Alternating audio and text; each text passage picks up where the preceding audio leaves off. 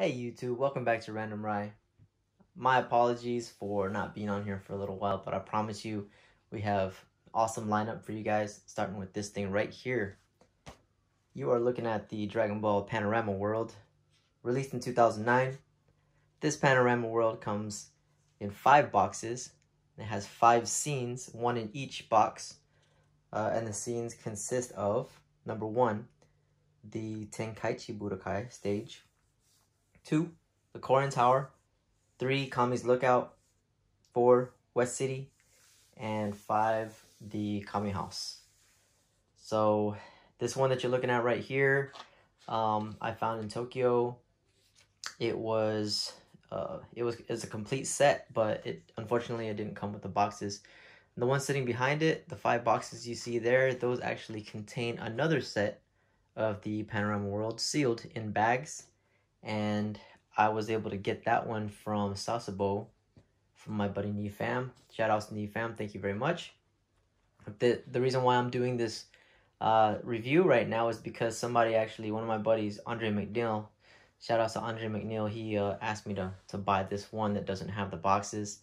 It is a complete set. It is in pristine condition. And he agreed to let me use it before I hand it over to him so that I could do a nice review for you guys. So we're gonna get in here. We're gonna take a look at every single scene, and then I'm gonna fold it up for you guys and show you how it transforms into a giant Dragon Ball, because I'm gonna have to give it to him that way anyway. So thank you guys for jumping on, and see you in a second.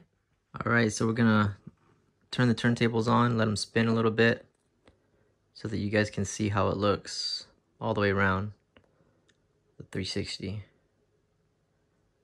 It's really cool because it has like it has storages for all of the clouds and all the extra pieces. When we take them off and put it back together, you can place everything into its own little compartment, so it'll fold up into into the Dragon Ball like we said earlier. But there's box number 1, the Tenkaichi Budokai. And then coming in box number 2 is Korin there inside his tower.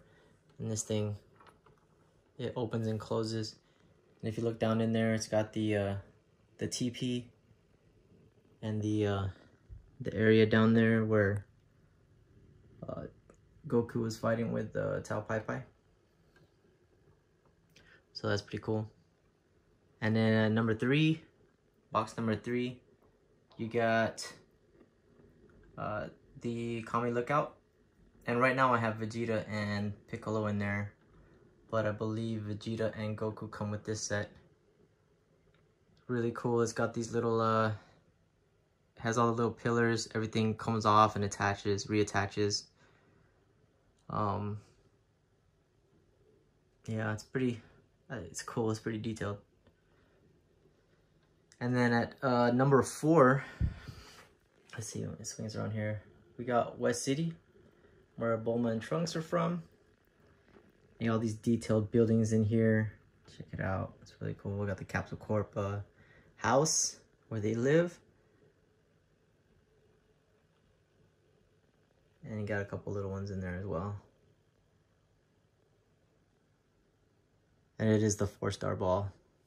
So very, very fitting. If you guys can see closely, man, this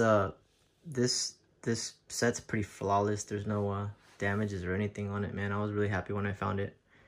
And there you go. The last one is the Kami House, and this one comes with yeah, this one comes with Krillin and Master Roshi. So I think I might be getting the characters and which boxes they come in a little bit mixed up, but we'll go over the boxes too. But there you go. So Shenron comes with this one, with the house and Master Roshi. I believe Krillin comes with him as well, but as you can see, he's chilling over here with Goku. But yeah, overall, this thing is sick, man. It's 2009, so it's pretty old. This is one of my favorite figures. I keep it in there. next to the big diorama. But like I said, I'm gonna have to box this one up and give it to Dre McNeil, and then unbox that one, put another one together. Yep, there you have it. So let's go over the boxes now. Go ahead and turn this thing off. Slide it over here. All right, so if you look at the boxes at the bottom corners, 1, 2, 3, 4, and 5. So number 1 is the Tenkaichi Budokai, and you see the Goku figure there on the top. It comes with little Goku. Number 2 is the Corn Tower, and that one comes with Corn and Piccolo right there at the top corner. Number 3, this one's the Kami Lookout, and this one comes with Vegeta. Number 4 is West City, and that one comes with Trunks. And number 5 is the Kame House, and that one comes with Krillin and Master Roshi. So yeah, even these boxes right here that I got from Sasebo, they're in pristine condition. Take a look. They're like the open and tear type of boxes. So once you open them things, man, it's like kind of destroyed. So what I do is with these types of boxes, if you want to, some people don't really care for the boxes, but I do, especially in the case where maybe you want to, you know, resell sometime down the road. I wouldn't ever want to resell this, but you know, you never know what happens. Times are tough. But we open the bottom because the bottom is glued, and then that way you can always glue it back together, and you don't have to tear any of the cardboard or anything like that. But there you go inside, as you can see. And I really hate tearing plastic apart, but yeah, everything is complete. So I might want to, I don't know, I'll eventually end up putting it all together, but it's gonna be tough because I hate tearing stuff apart. I typically like to have a few brand new things and a few things that are used, maybe like one thing that's in the box and one thing that's outside of the box. So here is the way that it was displayed, and then that's the way that that's how it's gonna look when it's folded up. So let's see if we can get it back to looking like that.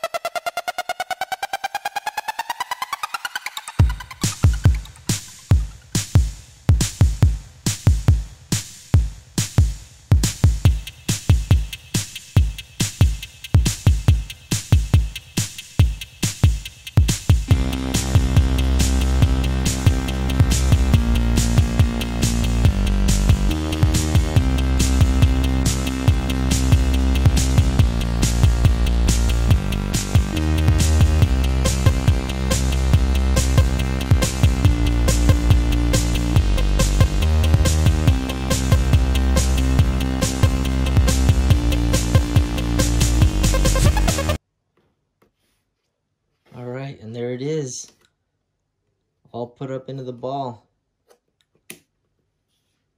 Take a look at it. Let's put a higher speed. There we go. So I did have a kind of a hard time folding the things back down, but it's mainly because when you got like all the towers and stuff sticking out of the Kami Lookout, they're like buttoned up against other stuff in there.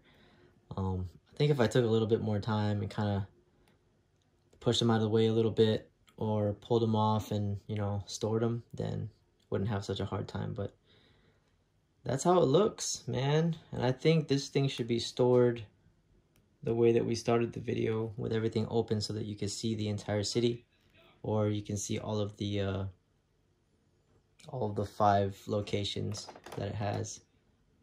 But overall, this thing is fire, man. I love it.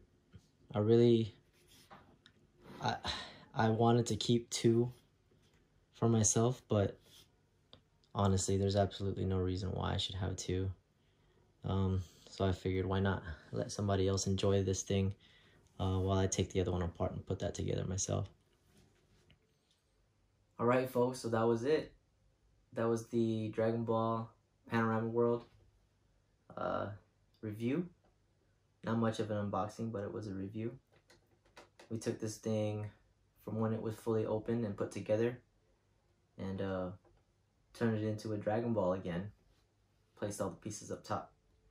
Looks really nice. I think this is a piece that every Dragon Ball collector should have, if you can get a hold of it. Hopefully you guys can get it for a good price, but like I said, right now it's not. Man, it's a little pricey, and on top of that, it's also pretty difficult to find. I only know a few people that have it. But yeah, thank you guys for watching me review this 2009 Dragon Ball Panorama World. I really appreciate you guys. I'm gonna have a couple more videos coming out soon. I gotta do a review on the Taki Shenron and the King Cold Tokyo Toy Festival. But if you guys have any questions about this one specifically, go ahead and put them down in the comments. If you guys have any suggestions or anything for the next videos, I'm definitely open for it. I'm trying to get some more lights in here and stuff, and I definitely got to get more shelves in my room because this room's getting real small as of lately. But just want to remind you guys, I appreciate you guys. If you guys haven't subscribed yet, and you like the videos, please do so. If you like this video specifically, please hit that like button. Leave a comment, even if it's just to say, hey, what's up? And we'll see you guys next time. Smash Mob, Zoltan out.